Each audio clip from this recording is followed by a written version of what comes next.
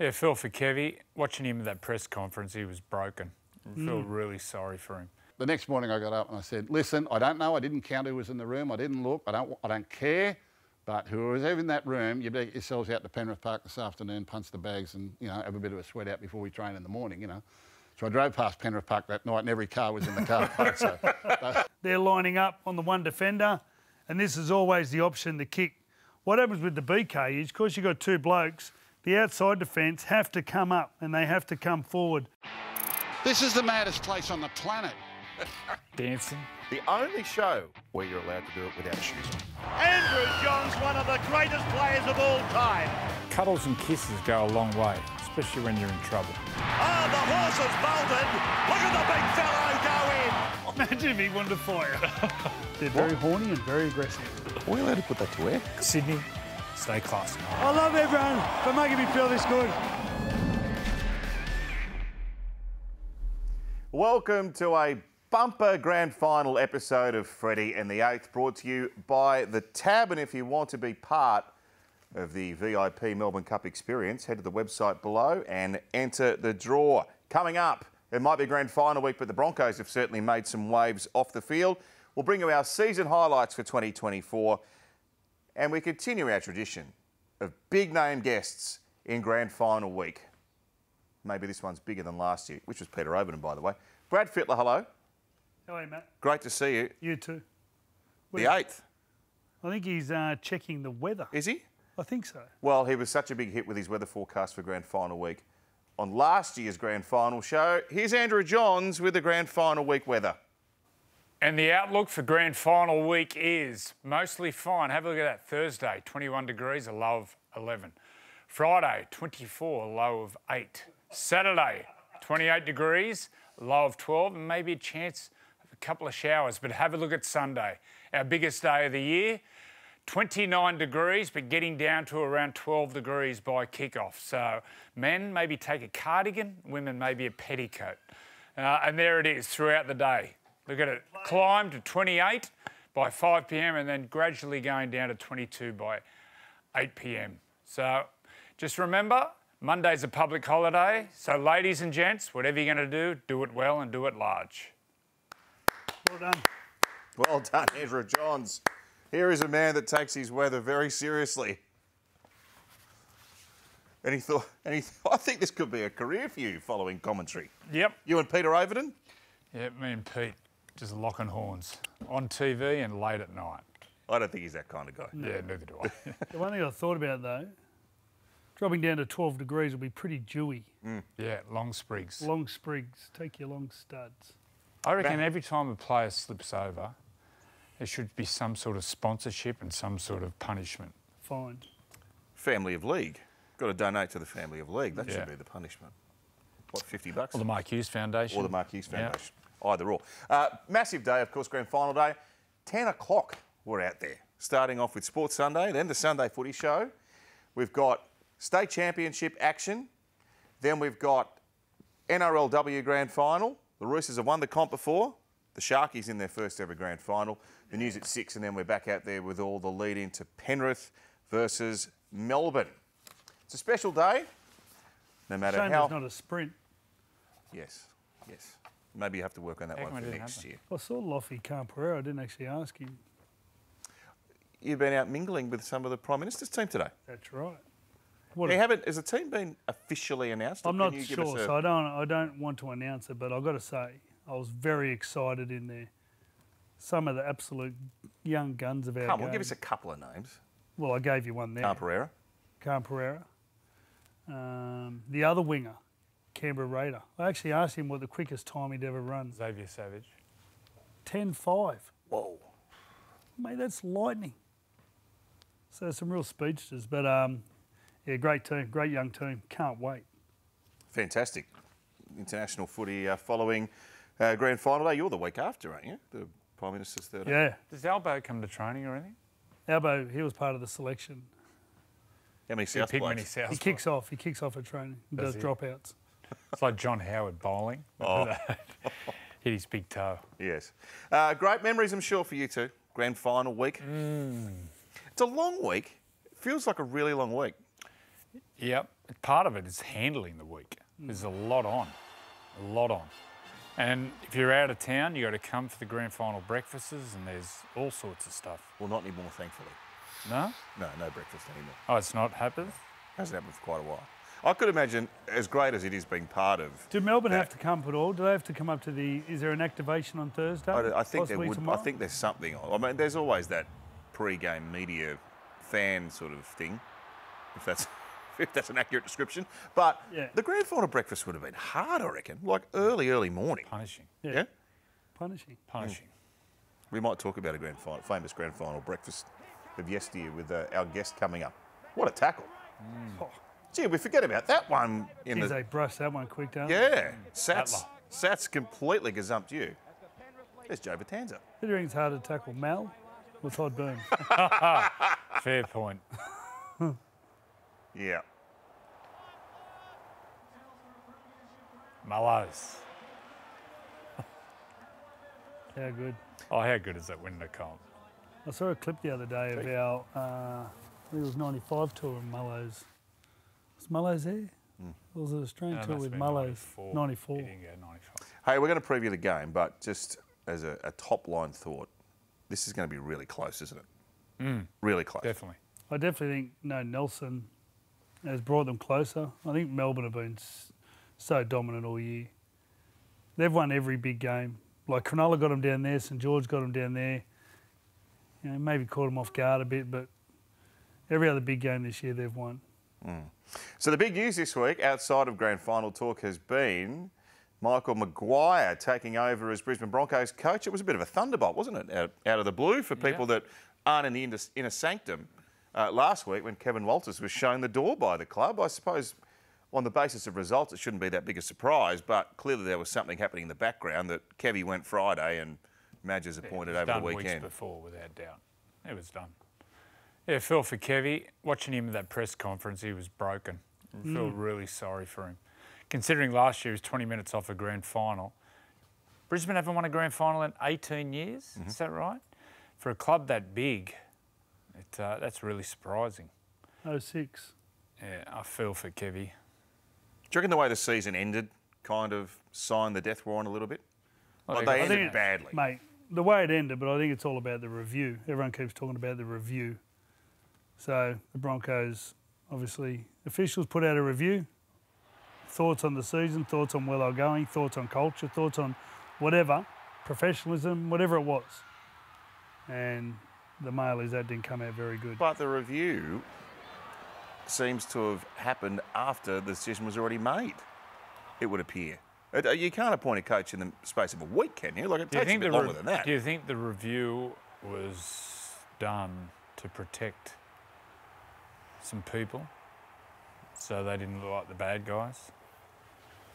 But on the basis of results, the decision was not unexpected, particularly when you consider going into next year, if they start poorly, the heat's going to be right on there from the start. Shouldn't be on Madge. If they start poorly, then if they kept Kevin Walters. Yeah. Oh yeah, but it's on the players. Yeah. Players are never accountable. I think from the club's point of view, it's the right way to move. Like if you're going to change coach, and if you think about changing coach, it's going to come out in the way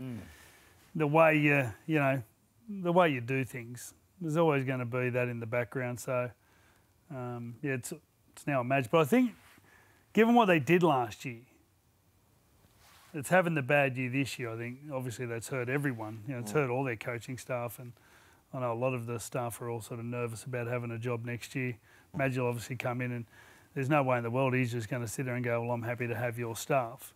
There's a good chance he'll come through and make changes. So, although Trent Barrett linked up with the club, Cardi's gone to the UK. So is Cardi head coach over in the UK? I believe so, yes. Ben Teo was another one. Ben Teo was another one. Did Madge coach Ben Teo at South? Was he playing? Yeah, South? he was in the grand final team. Was he? Pretty sure. Well, Reynolds and he link up again. Who was the other Queenslander in that team? Chris McQueen. Chris McQueen. There was one more. Oh. Dave Taylor? It was a winger. Kirisom Ava'a. No, winger. Lottie Takiri. Lottie Takiri. It was Lottie. He was a winger for South. Well, that's a trivia question. I think he'll do a good job. Well, he's got The problem I see about Brisbane from the outside looking in is they haven't got one or two senior hardheads to grab the Carrigan, look. Yeah, but mate, he's early to mid-20s. I'm talking about. I know, but he needs to be that person. Do you reckon he'll be captain next year? Do you reckon they take the captaincy away from Reynolds? I mean, he's only because they haven't been able to keep him on the field. Well, if Reynolds can stay on the field, he'll stay captain. But well, I'm assuming they've got a pretty good relationship, Reynolds and Maguire from South Sydney. Yeah. So I'm assuming that, I don't know if that's your problem, him being captain or whatever you're doing going forward, but you're right. You just need some of those younger blokes. Yeah. They've got to stand up. They lost Kirk Capewell. It was make sure he played that role. Flegler's someone I always saw as, I don't know what he's like off the field and stuff, but he's a hard man. He's a man. He looks like a tough bloke, yeah, doesn't he? And he left.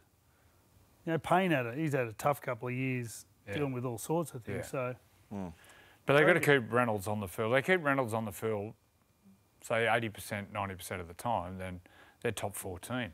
Be interesting the review of the medical system because they seem to have players out everywhere. This is another interesting element. Free agents from November 1 this year.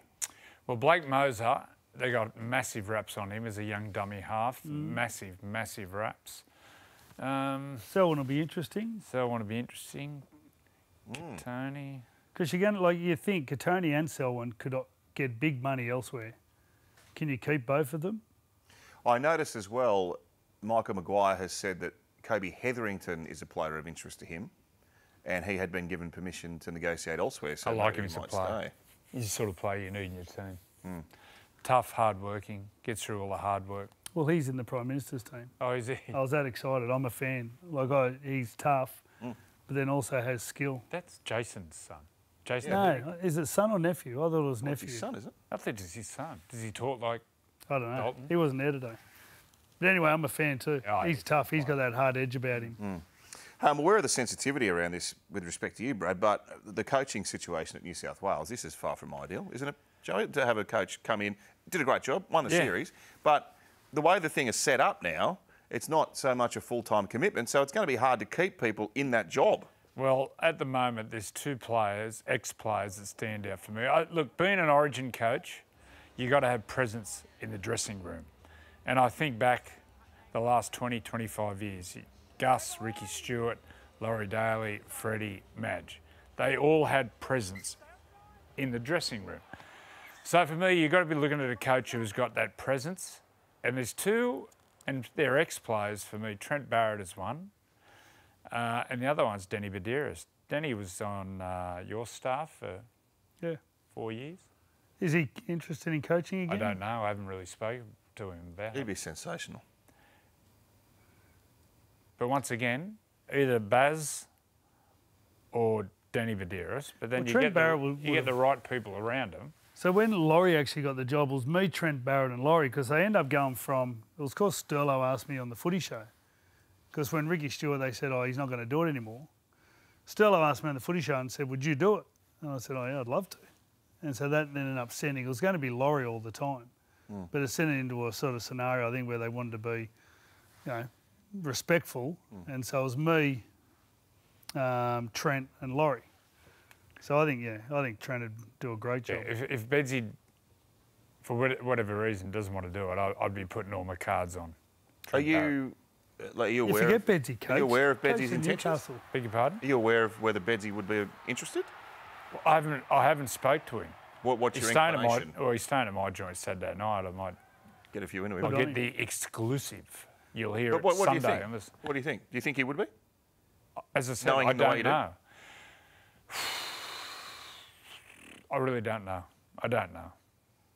What do you reckon? Yeah, Mary, of course. Mary was with me last year. Oh, yeah, Mary. We saw Brad Arthur there, but he's taken a job in the UK. I did the podcast with Gus. Sorry, I left Mary out. He was very strong, saying that if this job is to stay in the current format, i.e. a shorter-term role, there is no reason that a club coach shouldn't be available to take on the job, and the New South Wales Rugby League should alter their policy. If Penrith win on Sunday, Ivan Cleary's won 4 premierships in a row. Surely the club would be prepared to let him go and coach the Origin in addition to Penrith.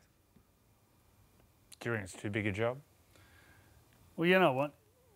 Man, to be a coach, like anyone could turn up and do it. But there's all stuff you've got to do around it. You know, there's confidentiality. You're talking to other clubs and you're getting information about players, and a club's going to give information about players and their injuries, and there's all sorts of things that goes on behind the scenes these days. In the old days, Gus, you know, he'd drive from Penrith, go down, coach, and then drive back to Penrith and go back to doing that job. And he had players in his team from the other team, like Trevor Gillmeister and But can't you put a system around, say, let's say Cleary, for example, can't there be a system put around him where that work can be done? Anyone could go and coach. Well, that's not the hard part. The coaching for the week's not the hard part. It's all the other stuff and getting the detail and giving you due diligence. It's most watched show now. Like yeah, of course. It's not just something you just smash together over a couple of days. No, but is there not a way that you could put a team around an incumbent NRL coach that does a lot of that groundwork? I think it's too big a job. Who's going to do all the pre-stuff? Ivan's going to go, you know, like we talk about Origin week 2.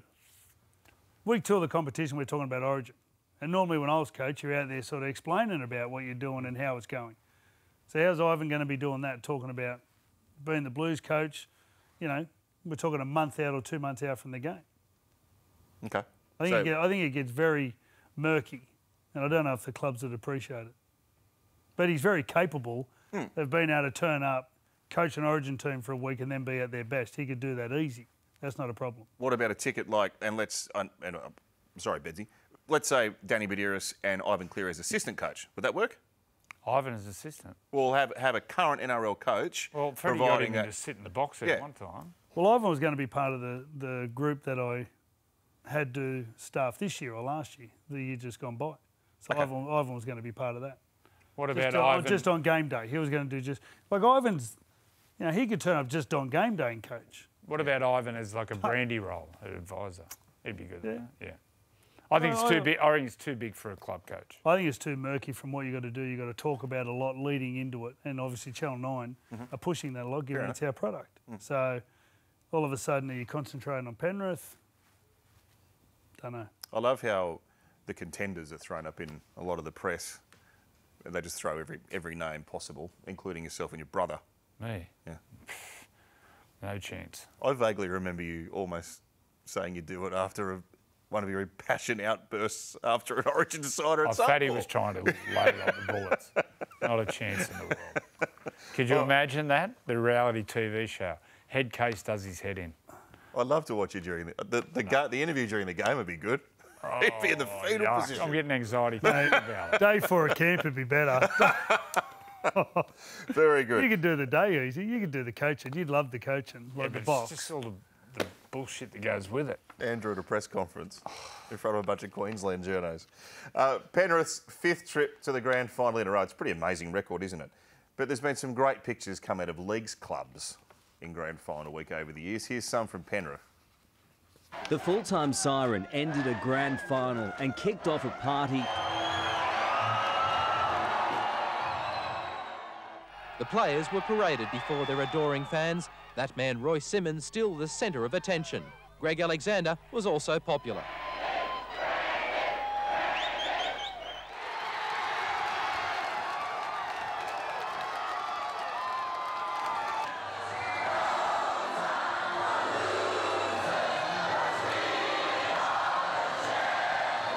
Leaving the club at dawn, the players headed to a local tavern where last year they'd drowned their sorrows after losing to Canberra. Giving away nearly 10 years to his teammates, Royce wasn't showing signs of wearying. Next season couldn't be further from a Panthers' mind. Still going late this morning and dressed up in rap gear, they were nursing hangovers, a new baby, and celebrating the birth of a new era.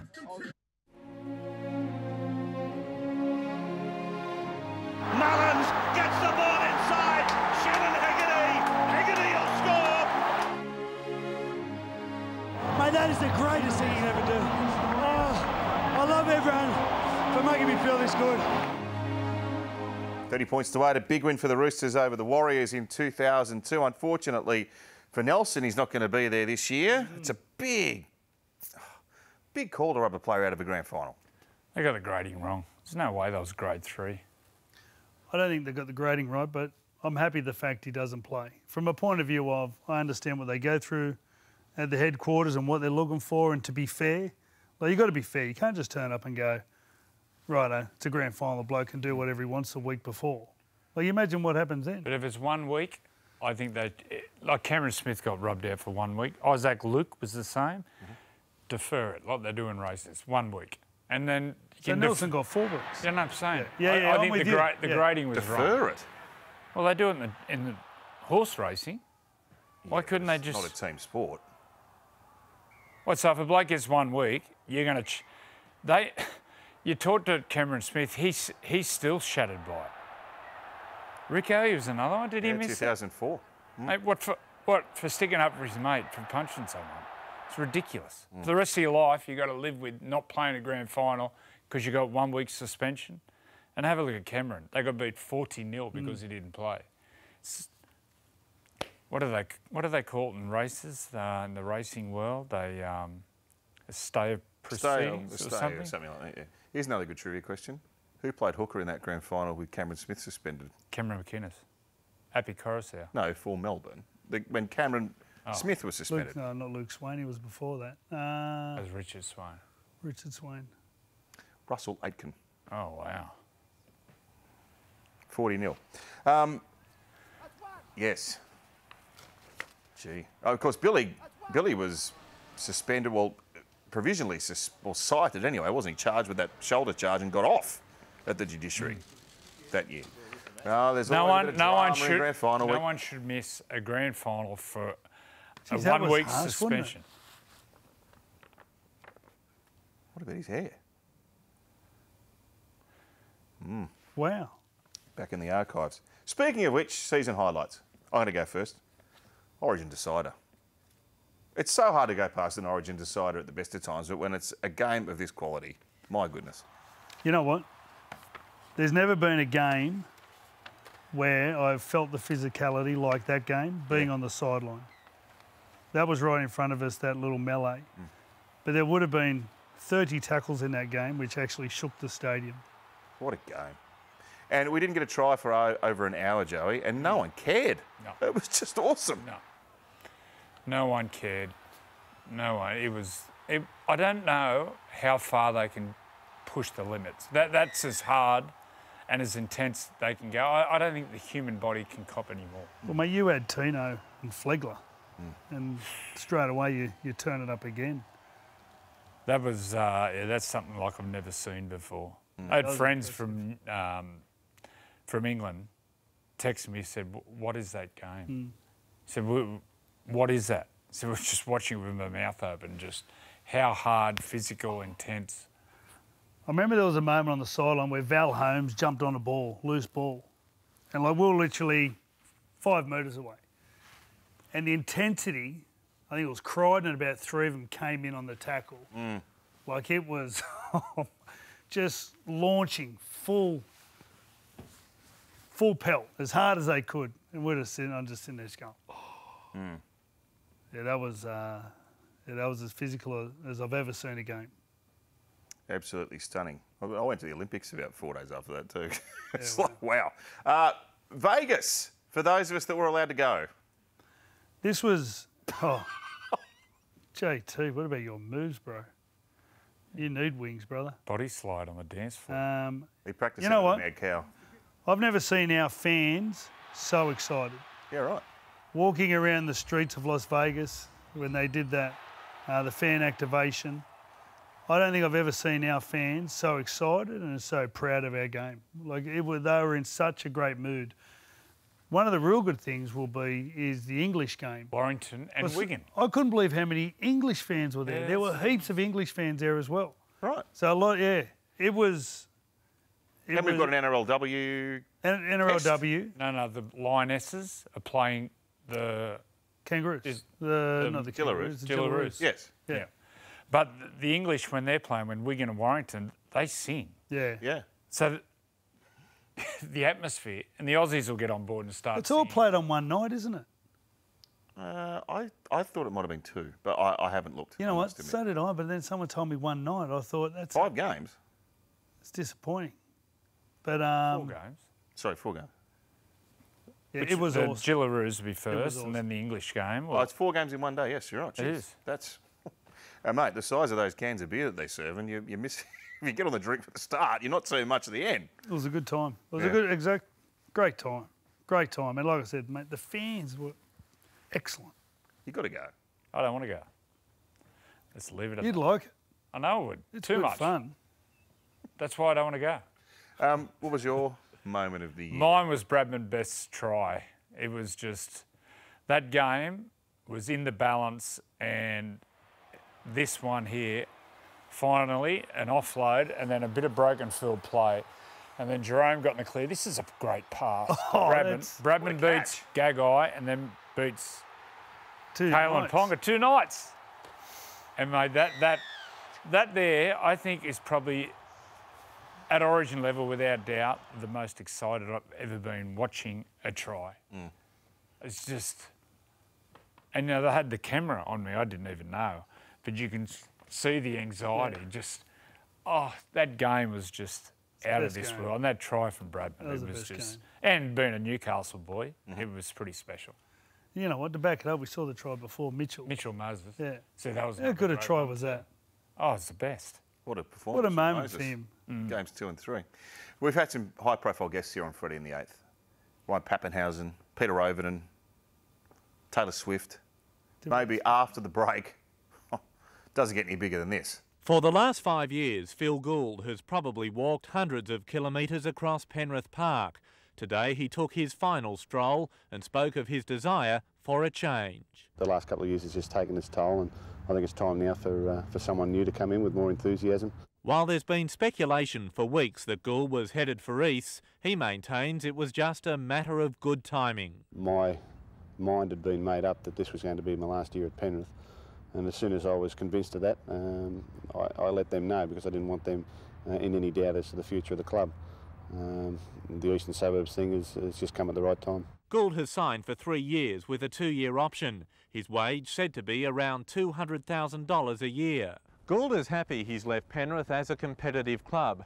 As for the Roosters, it's a fresh start. Gould not only their star coach, but a magnet to attract top-line players, and the feelers are already out. There's been some phone calls come through from some fairly prominent first graders in other clubs that may be available for next year. It's been a remarkable season for coaches. Bob McCarthy, Mark Murray, Warren Ryan and now Gould, all gone before their contracts were up. Gould's the only one with a new job and the pressure's on. I think that we'll give the Sammys a shake next year, as early as next year. Well, the great news is he hasn't changed a bit since 1995. Phil Gould, ladies and gentlemen, welcome to this madhouse. It was like looking in the mirror. Welcome. I'll tell you what it's like. It's like looking at your son. Yeah, I know. Yeah. Can you tell the story about when you know how long ago that was? That's 94. 30 years 95? ago. 30 years ago. 94. So didn't you just buy a new car and you went down to see Nick Politis and he confiscated it or something? I just bought a brand new Holden Statesman from the sponsor at Penrith. The only reason I bought it was because Holden were running a promotion. You get a new set of Cobra golf clubs, a new set of Greg Norman Cobra golf clubs. So I bought the Statesman car to get the new golf club. And the next day I drove down to meet Nick Politis at City Ford and drove home in a Ford. What was in the glove box when Nick gave it? What was that like? What was the first meeting like with Nick? Well, I actually knocked the job back. The Roosters rang me and I knocked the job back twice and said no. And I hadn't met Nick at that stage. And then in the end, Nick ran and said, "Can you come down and see me?" I said, "Yeah." So I drove down to City Ford and we went round to Stanley Street there, you know, in Surrey Hills, and had a meal at his favourite restaurant. And halfway through it, I shook his hand and that was it. I don't think I ever signed a contract with the Roosters. Everything was a handshake with Nick. So, yeah. Difference coaching Penrith to the Roosters? Different planets. Different planets. It was interesting. I mean, Penrith was a young club and we had a lot of young kids come through the system out there. And Roosters, when I got there, was a bit of a transit lounge. They really didn't have development processes, and they were a club that went out and spent money on established players. And even back then, I said to Nick, you know, you need to have your own development programs. And but we turned it around pretty quickly. Brad came the next year in '96, and we went to the top 4 in '96 within 18 months. And after that, they've virtually been there ever since. So important, isn't it? I think one of the other things was Ivan Cleary, Jack Ellsgood, Matt Singh. You know, you can just tell blokes who just love footy. Yeah. Been at clubs who, you know, really footy orientated. Roosters was very different early on. We tried to buy on personality and character, and we tried to fly younger fellas that would have been in successful sort of clubs. And I mean, you were a big part of it. You were a big attraction. You know, to have Brad Fittler come to the club, particularly at that stage of your career, was enormous. And since then, they've been able to develop their own. People talk about the Roosters buying a lot of players, and they still do, but it's because they do spend a lot of time developing talent. And every time they've won a premiership, 12 or 13 of the team that play on the day came to them as teenagers. And I think that's how you build the DNA of your club. And the Roosters have maintained their DNA over a long period of time. And if you look at the Storm and the Panthers and the Roosters, who've dominated virtually for the last decade, they've also been the 3 best development clubs in the league, and they've really stuck by it. Geez, these are old visions, isn't it? Yeah, good. What about you? You've been involved with rugby league pretty much your whole life. Player, coach, now administrator. What's been your favourite time? And commentator. Commentator, but at Clubland. Player, coach, administrator. What's been your favourite role? I think we're all players, Andrew. I think you morph into the other roles. I mean, players, everyone wants to play. If I could be 24 again for an hour, I'd want to play. I think that's what we all are. We're all players. You get too old to play and you think you've got knowledge, so you coach, and then you get too old to coach, so you end up with a job in administration or media if you're lucky enough. Otherwise, you've got to go and find a real job. I've never had a real job. I've been in football all my life, and it's been a blessing. Why not the NRL? Why not go to the governing body? Because there's a photo on the door, he's not allowed in. You're pretty vocal about things that happen in the game, and you know, I think you've got as good an idea of what's going on in rugby league as anyone as I've ever met. Why not the NRL? I think a lot of that was probably sort of squashed back in the Super League days. I think back in those times, and what happened in the game those days. I've always felt that I could have more influence on the game in the roles that I've had, rather than being at head office. I'm not saying that that's not a possibility sometime in the future, but it's never really come up and it's never really been an option. And I've felt that whatever influence I can have in the game or whatever I can give to the game, I can do more in clubland, which is all representative football or, you know, in administrative roles or what have you. So it's been a blessing. It's been wonderful to be in the game. This is my 49th year. It's incredible. Really? We better get your cake for the start of next season, 50 years. So you talk about how tough Malcolm really was when he coached you. Who's scarier to cop a bake from, Malcolm really or Gus? Both bad. Does Malcolm give you bakes? Not really. He More just stare? look at you. What's the best serve you got from Gus? He was a hard man. Oh, there's a couple. That one at Coogee was good. The newspaper just happened to be there. Oh, yeah. The newspaper just happened to be Yeah, there. it was poorly reported at the time because it actually ended up all right. But, oh yeah, I mean, and that's part of coaching and part of leadership sometimes, and, you know. It's part of man manager, isn't it? Yeah. You gave me a bake, knowing that I'd go away. I wasn't playing well. Knowing I'd go away and pick my act up and start ripping into training. You look like you're an oasis. So there's 2 parts to that. I think obviously there's the you know, understanding people that he need to bake, and I think all the key players throughout their career under you mostly need to bake at some stage, and you pick that good. The other part is actually being able to deliver it. Now, what about like the other parts of your life? You went to uni at one stage, like coming through as a young bloke, playing footy, going to uni. Like, what was that like? Well, the game wasn't really set up for it in those days. I remember when I started, I was playing under 23s at 18 years of age. I got a game in first grade that year, and I was going to University of New South Wales at Randwick, playing football at Penrith, and there's no freeways in those days. And I'm working 3 nights a week at Rydeck Servicemen's Club behind the bar to pay for money to have spending money. So I'm doing 1,000 miles a week, and something had to give. By the 3rd year, I'm the captain of the first grade side.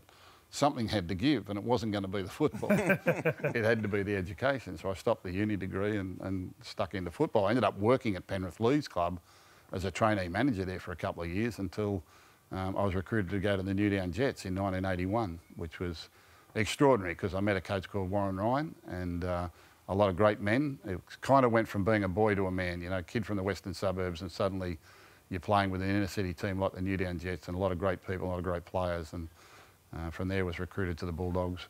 Extraordinary, you know. I walked into the Bulldogs for the first day and it was so hard and it was so mentally breaking. I walked out and I rang my dad. I said, I'm never going back. I said, I don't want to. First day? First day. It was just so hard. What was hard? Like the physicality? Everything, the training, the whole thing. And it's a hard place. Like, it was just different. I was a western suburbs kid and I'm going into this inner city area here in Belmore, and it was just different. And I thought, you know, it's going to be hard. and I tell this story to a lot of players because they feel the same way the first time they get there. I tell the story, I walked in that first day and never wanted to come back again. 5 years later, I was the head coach and we won a comp.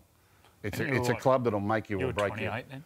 I was 28. I retired at 28, so I was 29 when you coached? That's incredible. So you coached blokes you played with? I coached reserve grade there. So I had my last year at South in 1986, and then I went back to the Bulldogs and coached the reserve grade in 87, and then they made me first grade coach in 88. Now, it's grand final week. The 81 grand final, we saw a little bit of vision of it before. What did grand final week look like back in 1981? But you'd all have been, you just go to work and turn up to training? Yeah, Is that how it looked? We all had jobs. Yeah. We all had jobs. So we worked, jobs, whatever we were doing. Some worked on councils. I worked on delivery trucks, and I had 4 or 5 different jobs. I worked at the race course. I worked for bookmakers. Whatever could sort of give you some spending money in between training sessions. And spending money or punting money? Yeah, a bit of both. But grand final week, like back in those days, we trained Tuesday, Thursday night, Saturday morning, played on Sundays. That was your routine every week. There was no Thursday night, Friday night football, Saturday afternoon football. Like it was, you train Tuesday, Thursday, Saturday morning, and then play on Sunday. And you go back to work on Monday, and that's the way. And you train in the evening, you train at 6 o'clock at night. Blokes used to roll up to training at Henson Park and sleep in their car for an hour before training started. That's incredible, isn't it? They'd been up early. And but there's a lot of events around grand final week, and that's all part of the marketing. Was there anything back then? No, nothing. Team photo. Would you drive to the game? Would you just go to the game when you well, Dad, at that time, Dad was running the sergeant's course at the Police Academy at Redfern. So we all met at the Police Academy at Redfern and got a bus to the ground. Right. All right, and the reason why we did that was because there was only limited tickets to get in. All the tickets were sold out. And you couldn't get into the members stand. Dad knew the bloke on the gate. So we just kept taking busloads of people back. He kept letting us in the members stand. They said the crowd was 59,000. It was about 80,000 there because we just filled up the members stand with all these people. But there was no camps. There was no. It was very, very different. Very, very different. Mid-90s, the Super League war. You're behind the ARL. Probably without you and Bob Fulton, they wouldn't have survived the ARL. How much did that take out of you? Extraordinary time. I mean, it was, I think these days it's like a case study in university for things like trade practices and different things. Extraordinary time in the game. But I was coaching the Roosters. I'd just gone to the Roosters and we were trying to survive as a team because every team was under pressure to survive and stay in whatever competition was going to go forward. Plus, I was sort of seconded into supporting. Bob Fulton was the Australian coach and I was the New South Wales coach at the time. And the game wanted to defend itself against takeover, and we did very successfully. It ended up in a split competition in 1997, which was bad for the game. It eventually came back together. But by the time I got to 99, I remember I went for a game of golf at Terry Hills with Brad Fittler. At the end of the round, I pulled you up in the car park and I said, I've had enough, I need a break. And it wore me out. More the off-field stuff wore me out than the on-field stuff. But we'd had 5 really good years at the Roosters. But yeah, it just got a bit hard. And I always thought I'd go back to it. I retired at the end of '99, and we had a very successful period there. And I always thought I would go back and coach. I always thought, well, I'll just have a couple of years off and go back. And I didn't. I sort of started working in the media, and then the Roosters asked me to come back, and I said no, but they made me a coaching director, and we brought Ricky Stewart. We had a coaching staff of Ricky Stewart, Dean Pay, John Cartwright, Ivan Cleary, Shane Flanagan. That was our coaching staff, and I was the director of coaching. And we went to 3 grand finals in a row, won a comp, and won some lower grade comps there as well. And then I gave that away again, and I kept thinking, well, I'll go back to coaching one day. And it just never happened. I sort of went into the administrative role at Panthers, and then now what I'm doing now. So the Penrith club, highly professional, obviously, in their 5th grand final. But the first time Penrith played in a grand final back in 1990 when you were coach and you were chief scallywag. This story's well told. But can I get the coach and the players' perspective of what happened when the Penrith boys went to town for the grand final breakfast? Yeah. I'll let the player talk first. Yeah. Well, it was a bit overwhelming. We didn't used to go into town that often. And the moment we got off the Great Western Highway, things changed. Right. And yeah, so what was the next morning? The grand final breakfast. And we just got a bit excited, so we had some beers in. On the bus? No, in one of the bedrooms. It was my bedroom, actually. Oh, it was yours? Yeah. And Cole Bentley at the time, it was very straight. I think he actually left. It was funny because I used to forge signatures in the day, and then I forged Cole Bentley's signature on all the food and drink. Don Felder called me in the following day and said, "Oh, Cole Bentley seemed to have racked up a pretty big bill." And I'm not sure if it's Cole Bentley's, How Bradley. big was that bill? Oh, thousands. We had a great night. But and Gus actually walked in. Yeah. Horrified. So did you hear a ruckus coming from one of the rooms? Well, what had happened was we had the grand final breakfast on the Friday morning. So I thought, and the breakfast was on at like 7 a.m. We'd have to get up at 4 a.m. in Penrith and get on a bus and go in. So I got the club to pay for a night out at the Regent Hotel where it was, and it was pretty plush for some kids from the Golden West. So we went out to dinner together. I used to take them for no names for a spaghetti. We go to no names for a spaghetti. And I've met my girl in town and gone to the movies. I said, I'll see you all in the morning. So I've gone and met my girl, and I've come home at like 11:30 at night, and I'm walking down the hallway, I could hear this noise, and I thought, what the, someone's got their TV on or something. I knocked on the door, opened the door, well, God, my God. But what happened was, there's a backstory to this, and I don't even know if Brad knows this. So we had a player playing for us called Chris Mortimer, and Chris Mortimer was the senior player in the club. And Chris Mortimer told me the story that back in 1980, when they won the comp with the Bulldogs, he was a very, very young player. And the last training session before they went to that grand final, the senior players thought the younger players were a bit nervous, so they took them for a beer a couple of nights out from the game just to settle the nerves, you know. So Chris was our senior player, and we had a lot of blokes playing in their first ever game. They were all kids, you know.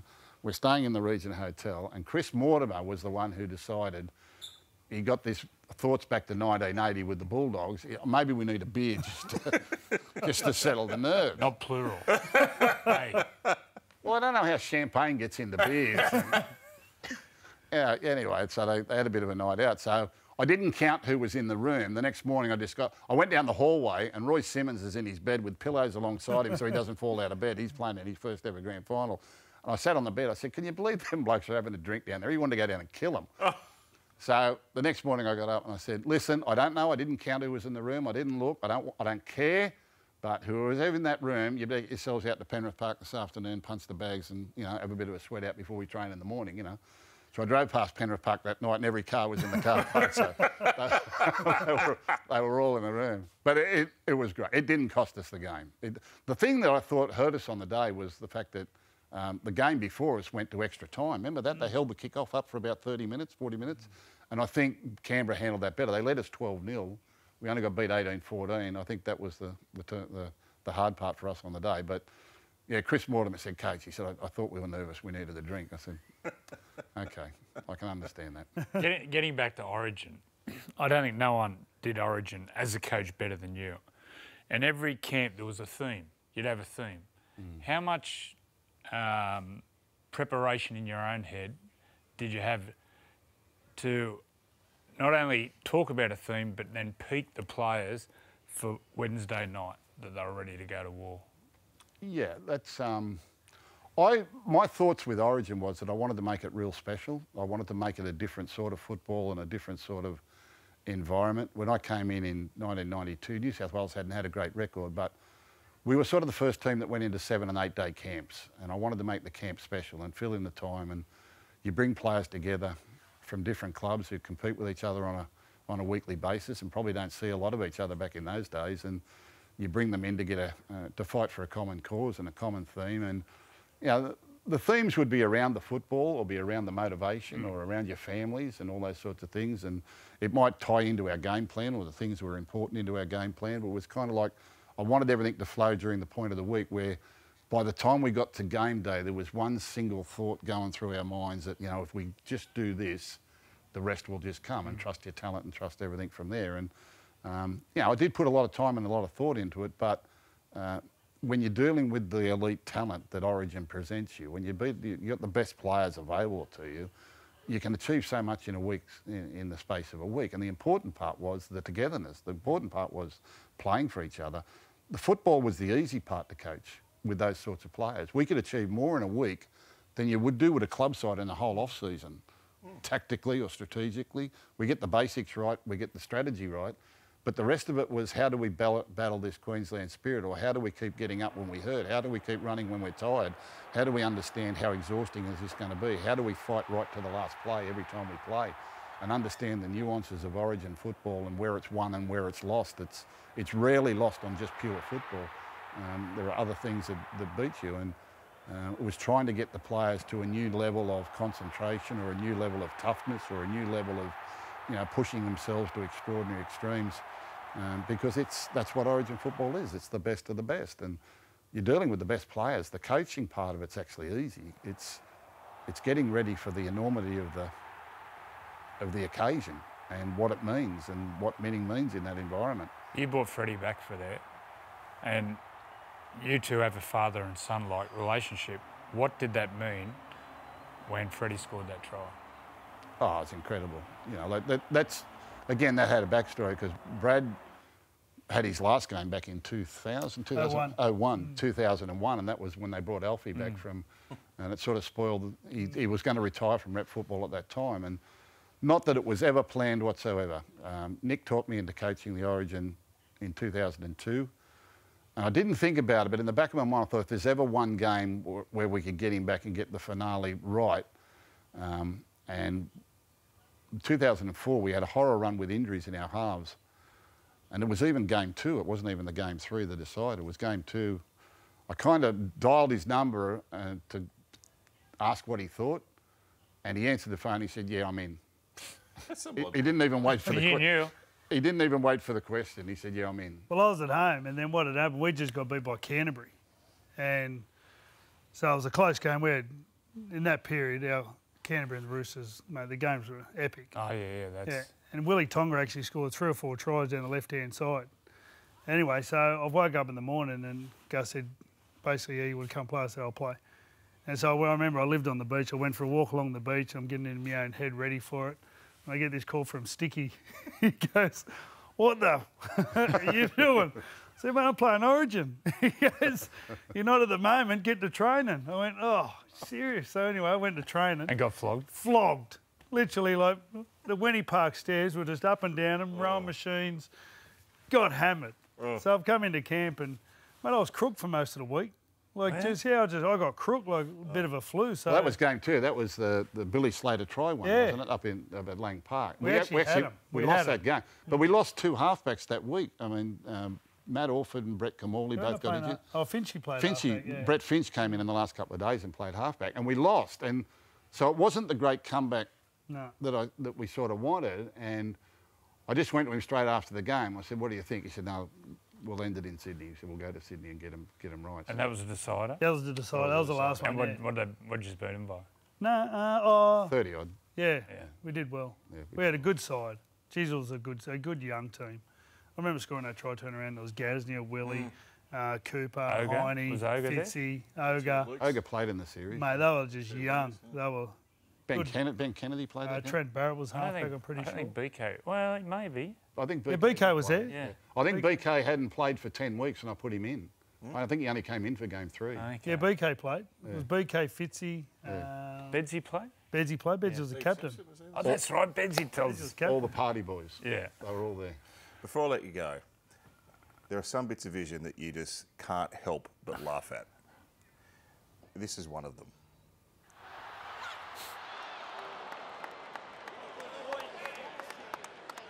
Seats.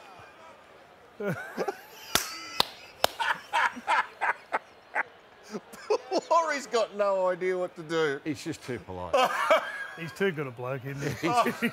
He's just too polite. He's too good a bloke. See those blokes behind? They're the we ran into those on the bonding night. They're the army blokes. Yeah, they're the army blokes. And they just thought we're bush footy players. Next thing we get him into camp, they get to the ground, they're just what is this game? Laurie was my assistant. Laurie was our captain when we in the early 90s when I first started. You know, and I was there for 5 years, and Laurie was our captain. And I used to talk a lot about the US Marines, didn't I? I used to talk about, you know, and relate to sort of those types of things and their code and wars and all that sort of thing. So here we are. We've got a. I think this was a decider too, and oh no, it's game 2. We wrapped it up in game 2. But anyway, bloke over your shoulder there. Yeah. So there's 3 of them. They're US Marines. Okay, they're US Marines. Right. So I used to take the staff out, you know, a couple of nights a week for a bit of a dinner. I'd send the boys home and we'd go out and have a Chinese meal and a night out. We went to the Sydney casino this night, and Laurie's come running from the far end of the casino. He said, Gus, he said, I've just run into 4 US Marines. I said, what are you talking about? He said, US Marine, real US Marines. I said, what do you mean? He said, they're on their way back from Kuwait or somewhere. Right. So we went over and met them. There was the general and the officer and this, and they came and we talked to them, you know. So we talked them into coming in the next night to talk to the players. And they came in and they gave us extraordinary lectures about being a US Marine, their code, you know, what they'd been through. They'd just been on active duty in the Middle East. I can remember when they were talking about when the knock on the door came. They had to knock on the door, and you're from a small country town, and you had to go. Yeah. So anyway, this is the theme. Gus is talking about that, and then 2 minutes before the game, the touch judge hits the door, and he goes, "Righto, there's your knock on your door." I'm getting goosebumps. Get out there. Yeah. Yeah. But so the US, we invited them to the game. No one knew who they were. Yeah, wow. But they'd been in active service over. They were blown away by it. Yeah. Weren't they? They were... But their stories were great. Oh, yeah. They thought that they didn't know what we were. They didn't know if we were a pub team or not. Yeah, they had no idea. They turned up and there was 80,000 at ANZ Stadium, and they got ringside seats. They're sitting down on the tickets with us. Oh my God, you guys don't wear helmets? Oh my God. Wow. Gus, thanks for Penrith to win. You're tipping Penrith? Yes, Panthers win. Yes. Thanks for coming in. Have you ever watched this show, by the way? No. No, I didn't think so. Like everyone else. We'll see you on the weekend. I didn't know it was going to be This Is Your Life. Yeah. Where's Mike Munro? Does he still work? See you on the weekend. Thank you. Phil Gould's joining us. It's a massive day, of course, right throughout the day. Here on 9, exclusively live and free. Prepare for the greatest grand final of our time. 2024 is going to get the grand final it deserves. 2 giants. Oh, there's another spectacular one! Playing footy like no one else can. Great footy from the Melbourne Storm. Ruthless. Here come Penrith again. Relentless. Can they make it 4 titles in a row? And ready to let rip. Wow! What a finish we've got coming up here! Sunday, the best teams on the planet in the biggest battle of all. The grand final, let's go. Aussie superstar the Kid Leroy rocks the NRL Grand Final. What a blockbuster! Storm Panthers, exclusive live and free. Sunday 6:30 on 9 and 9 Now.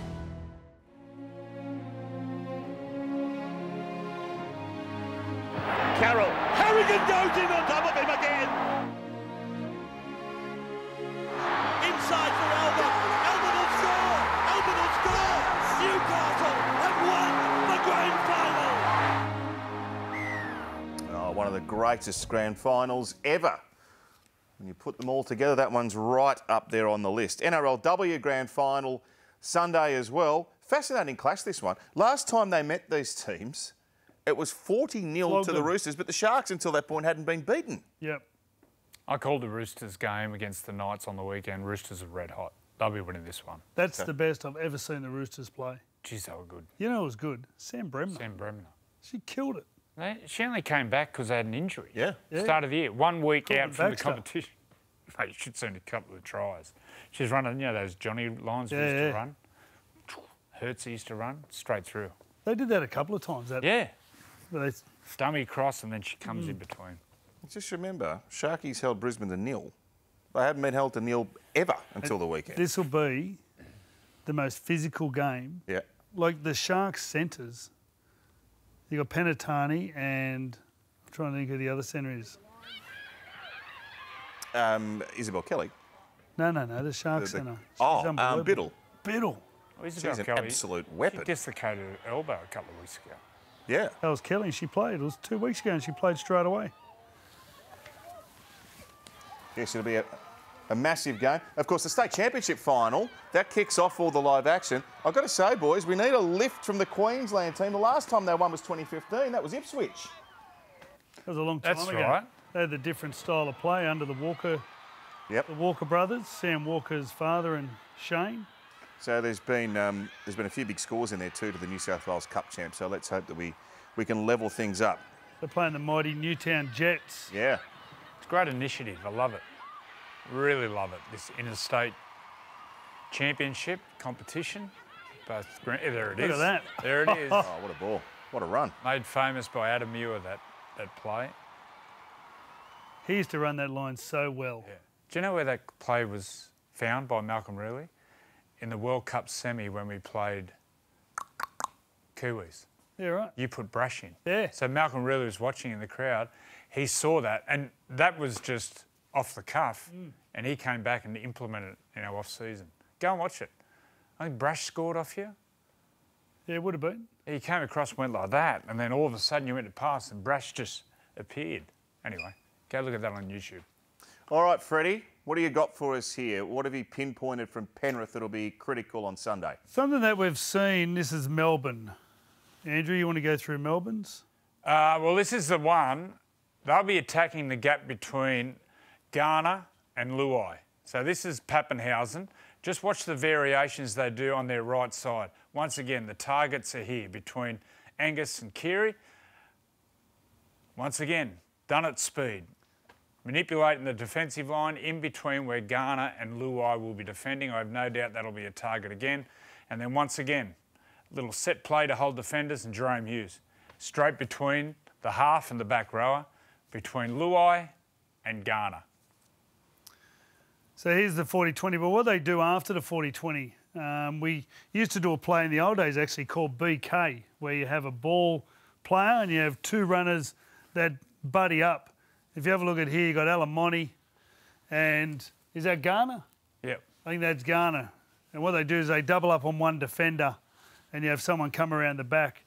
And they did this a couple of times. They do it for kicks, they do it for passes, and they do it on both sides of the field as well. But this has been one of the big changes to the way they play the Panthers. Here you go. Jerome calls it out. You got the fullback at the back. You got the BK, the two blokes. They're lining up on the one defender. And this is always the option, the kick. What happens with the BK is, of course, you've got two blokes, the outside defence have to come up and they have to come forward. So the kick ends up being a great option. All right, there's a great insight from the boys. What did you make of the prelims? A lot of people have said Penrith, not as impressive, but just consider for a moment, the conditions were vastly different, weren't The conditions were different. Melbourne were a 9.5 out of 10. I thought Penrith were probably a 7.5 or an 8, but the conditions were so slippery. If it was dry, they would have put a real score on. And I feel like Penrith emotionally boarded on maybe, because the game got close. The game got to 20 minutes to go, it got to 10-6. And it stuck there for a while, didn't it? And I thought what they did, oh no, they scored straight away, Penrith. So they scored. Pardon me, it was at 10-0? It was 10-0 for quite a while. 10-2 for a long time. Yeah. And then got to 10-6. Yeah. And then they jumped straight away. They scored straight after it. But I thought what they did was, I thought they were doing what they had to do. I don't think they really stretched themselves much further than that. The conditions had a lot to do with that. And I think they just backed their ability to concentrate. And you just saw actually the last 20 minutes of Sharks, the amount of errors they come up with. Ball.